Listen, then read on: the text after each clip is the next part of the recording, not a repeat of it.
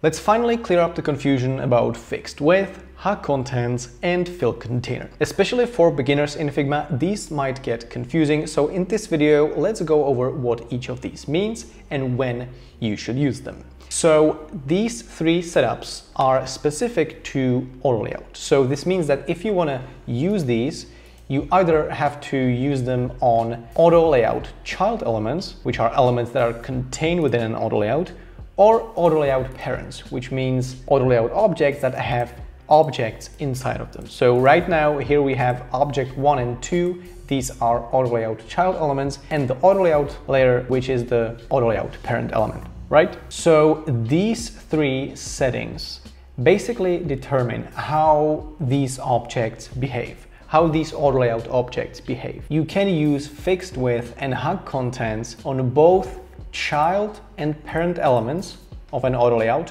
but fill container, you can use that only for auto layout child elements. And after we are done with this explanation, you will understand why that's the case. So fixed width, what does that mean? Here we have an auto layout object with two child elements, object 1 and 2. And if I resize this auto layout, these objects inside of this auto layout stay the same width. So even though I'm changing the parent element, both of these are the same, right? So that means to have fixed width. So no matter what size the parent element is, these, when you set them to fixed width, and that's on horizontal resizing, right?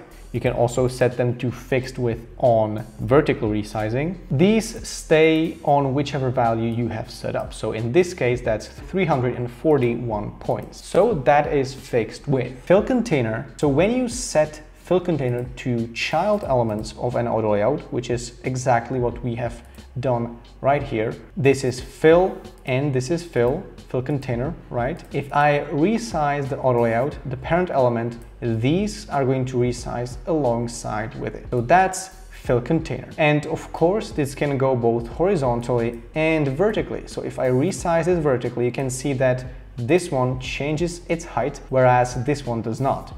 That's because the height of this one is set to fill container and the height of this one is set to hug contents. So that is how you can combine these horizontally and vertically to get the result that you need. And since we mentioned hug contents, let's go over hug contents. So hug contents is basically when the size of an object is determined by what's inside of it. So if we set these objects to hug, they basically shrink as much as they can. And what does that mean, as much as they can? Well, they are limited by the width of this element, right? Because this one is also set to hug contents, which is then, again, limited by whatever text we have inside of this object. So when you set an object to hug contents, you shrink it as much as you can, basically. That's the main characteristic. So I guess you could say that with fill container, so you stretch an object as much as possible, and then with hug contents, you shrink it, right? So if you shrink these as much as possible, they are limited by what's inside, and if you stretch them as much as possible, they are limited by their parent element. Right? So if I remove one of these, you can see that this object 1 now stretches as much as it can to the whole width of the element. But if I go back and leave both of these at fill container, you can see both of these stretch as much as they can, and that is basically 50% and 50% width, right? So you can set hug contents up both for child elements and both for parent elements. So this object 2 can be resized, shrunk as much as possible, but the parent element as well. So right now we are at fixed, but when I change that to hug contents, you can see it again shrinks as much as it can. And when I resize this manually, it switches over back to fixed, right? So it doesn't really make any sense to specify a specific width by resizing and keeping it shrunk as much as possible. That doesn't make any logical sense. So if you set this up to hug contents and then you resize this, it automatically gets switched over back to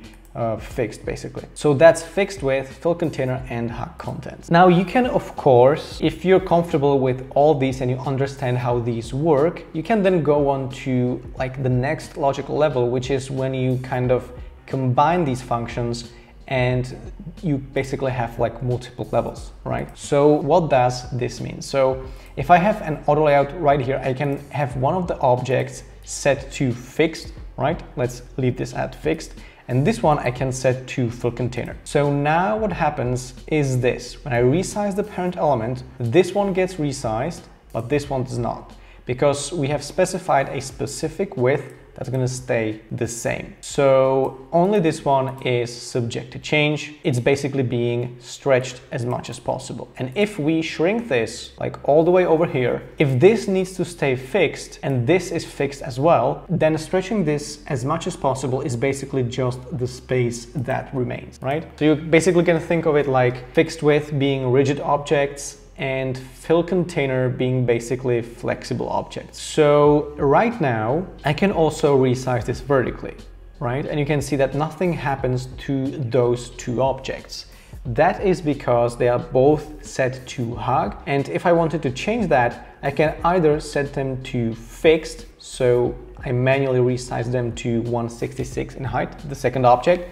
And now when I resize the parent element, you can see that again, this one stays shrunk and this one is, stays at a specific width. I can also set this to fill container on height, and this is going to change the behavior, right? I can also set this one to fill container, and then both of these are going to stretch basically according to the width and the height, right? So I hope this is making sense so far. And as you can see right here, I have another object within the first object. This is a rectangle that has the horizontal resizing set to fill container, because when I resize this parent element, this gets resized according to fill container, but then this rectangle, because there's also a fill container, is gonna get resized as well. So it kind of is cascading down the hierarchy, where this is the first object getting resized and this is the second object getting resized, right? Logically, in the logical hierarchy. But I could also,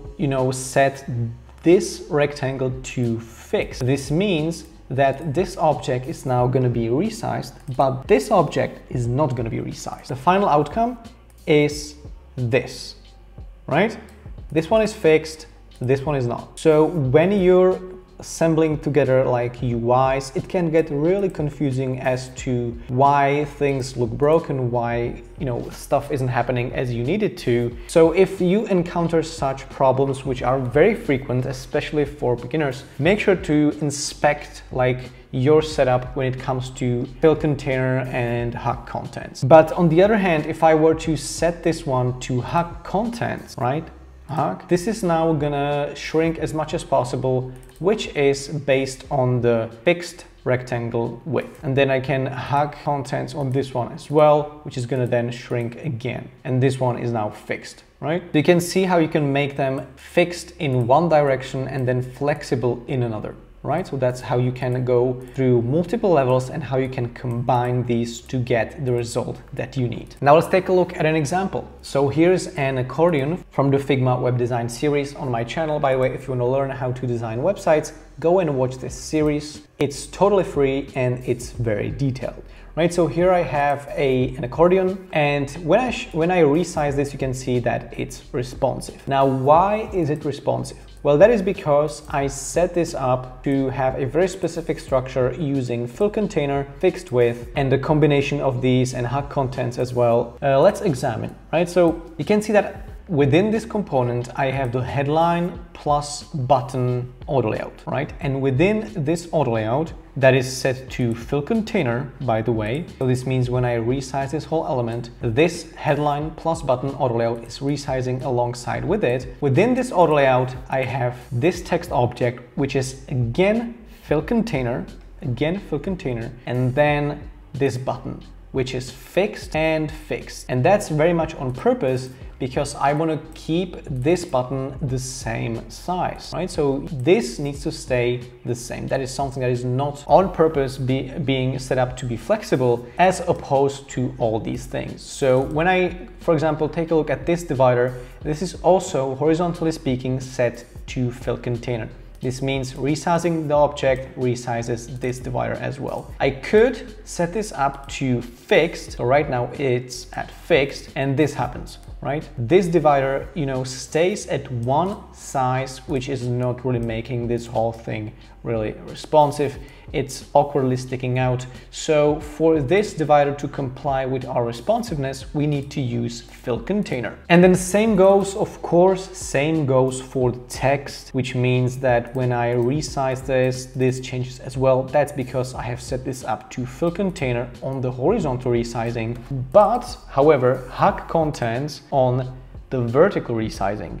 And why hug contents on the vertical resizing? Because as I resize this whole element, I want this text to adjust vertically as well. So when I shrink this, this new lines of text need to be created, which means a taller object, text object, and then I want to adjust this whole thing, this whole accordion according to the height of this object. So what happens as I resize is this object changes height, and then because this object changes height and because this whole thing is set to hug contents, this whole accordion is set to hug contents, the whole accordion changes height as well. Now let's kind of break this setup by setting this text object to, in terms of height, to fixed height. And what's gonna happen now is this. So the text object is changing its width because the width is set to fill container, but the height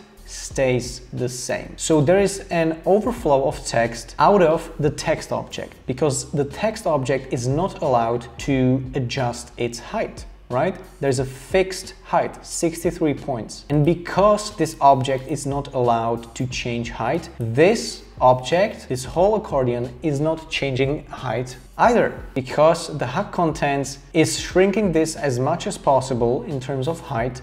But since this text object is this height, there is no need, at least according to this setup, to extend this lower anymore, right? So the hug contents is always based on the size of the contents within the object, right? So if we select this text object and set it back to hug contents in terms of height, you can see how immediately the accordion adjusts its size and behaves as intended. And similar with this headline plus button auto layout, if I set this to fixed width, this happens again, breaking the responsiveness, but as soon as I turn this back to fill container, it's getting fixed. So remember, fixed width simply keeps an object the same size. Fill container stretches it as much as possible according to the parent element. Just to specify some more, parent element decides, right? So here the parent element decides the size. Hug contents,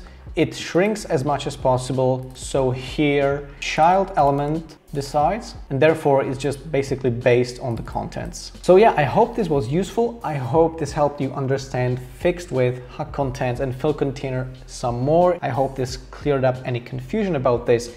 If it didn't, let me know in the comments below and I'll do my best to answer your questions. These features are extremely powerful when you're designing websites, UIs, and any responsive elements. As I said, if you want to learn how to design websites in Figma, go and check out my completely free course on my channel, a playlist with around 30 episodes right now that goes in full detail how you can design a website from scratch in Figma without any plugins, just starting with a blank canvas and working our way up to a polished website design. And of course, we are using a lot of fill containers, a lot of fixed widths, and a lot of hug content. So thanks for tuning in. Again, hopefully this was useful. If it was, I would appreciate you leaving a like. Thanks for watching, and I will see you in the next one.